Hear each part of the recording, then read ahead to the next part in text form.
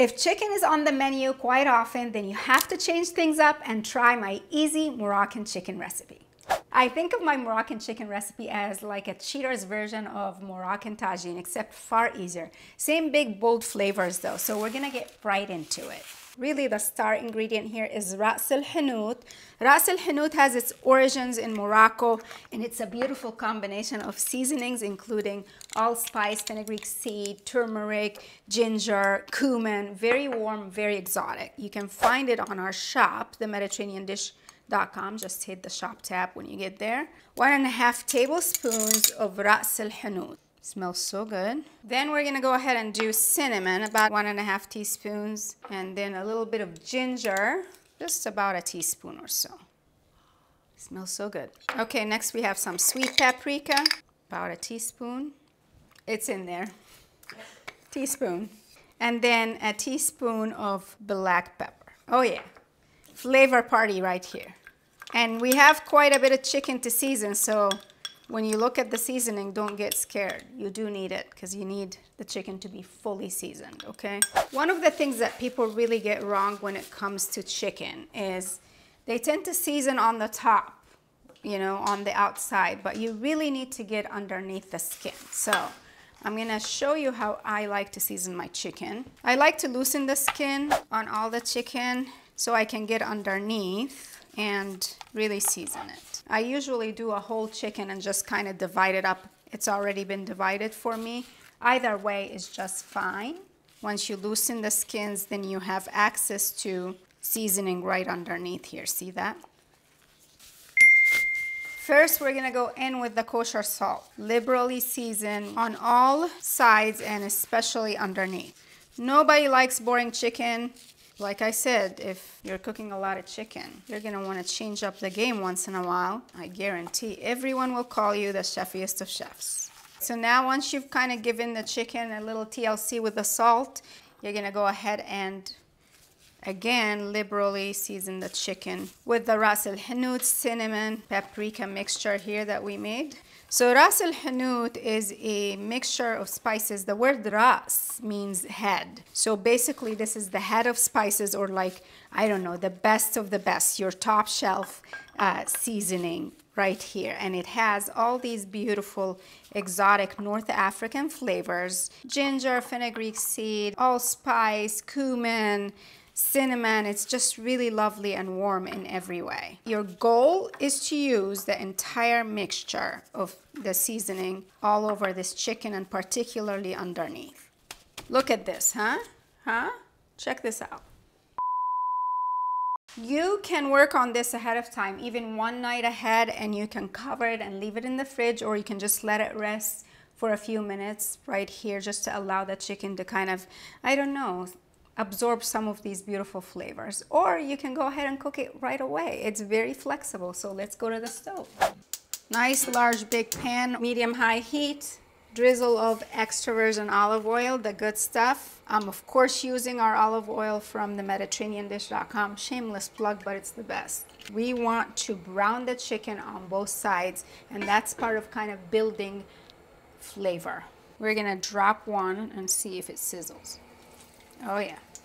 We're going with skin side down first. And if you have to do this in batches, go ahead, no big deal.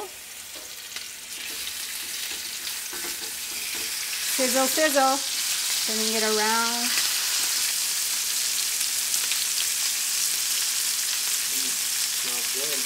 Yeah. These are looking good. You're just looking to get them browned a little bit. And we're going in with our next batch because you don't want to crowd the pan. If you crowd the pan, you're not going to get the results you're looking for, right? With the crispy skin and color, right? Okay. I think he approves. It smells really good here. And Max knows flavor. Okay, that's great right here. We're going to turn it over. Oh, yeah. We're gonna add all our chicken back in here. And some of what you see in the pan is really just the seasonings and such. Now we're gonna go in with the rest of our flavor makers. We're adding onions, garlic, and cilantro. Turn your heat down to medium low or so at this point. And we're gonna add the onions, garlic, and chopped cilantro. And we're gonna cover this to allow the onions to soften just a little bit, about 3 to 5 minutes or so. Okay, now we're gonna go ahead and add a few more items. I see the onions have sweat. That's it, and we're gonna just kind of push things around. Here we go, beautiful. Now we're gonna go in with a few slices of lemon, and if I were making this the traditional way, I'd probably use preserved lemon, which I have an amazing recipe on our site for. But when you don't have preserved lemon, you just add slices of fresh lemon. The acid from the lemon is going to really balance out all the warmth and sweetness, which we're about to add. Moroccan cuisine is very known for combining sweet flavors that are nice and subtle, so it's not overly sweet, with warm, earthy spices. So we're adding actually some raisins and some dried apricot. Dried fruit is used in a lot of Mediterranean cooking and Middle Eastern cooking, but also Moroccan. As these dried fruit kind of melt into this goodness, they will impart a very subtle sweetness. You won't even know they're there, but they will really round out the flavor of this chicken with the citrus from the lemon. Add a few olives here.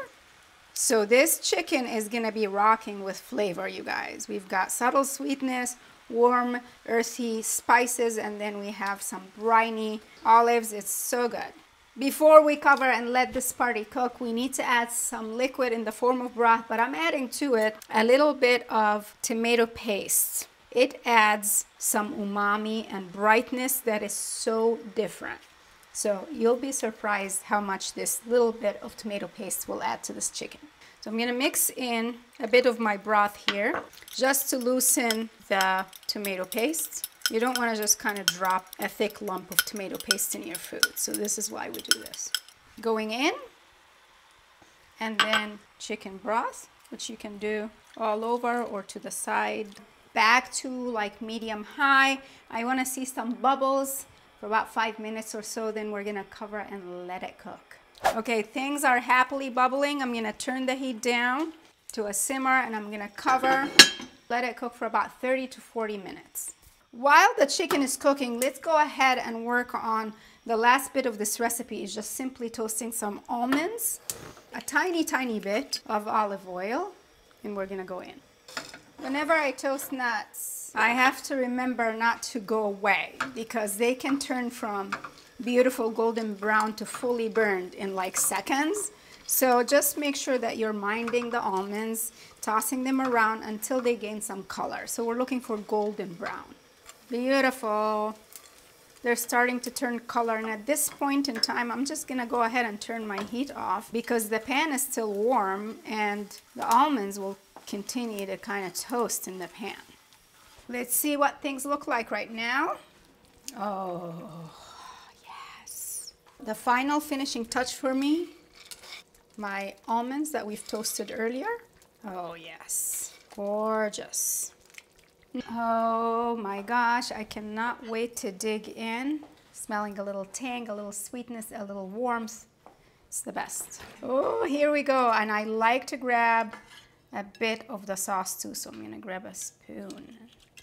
Oh, yes. Now this is a sort of meal that I love to serve with something like basmati rice or couscous, because then you could just spoon your beautiful sauce on top of the couscous or the rice. And I have both recipes right here for you, so make sure you check that out.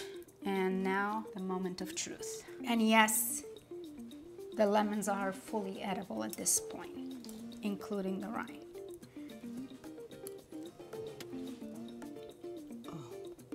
It's so good. This is an absolute must try. Find the recipe for my easy Moroccan chicken over on themediterraneandish.com. I will see you later. Ciao. I'm not kidding. It's really actually good.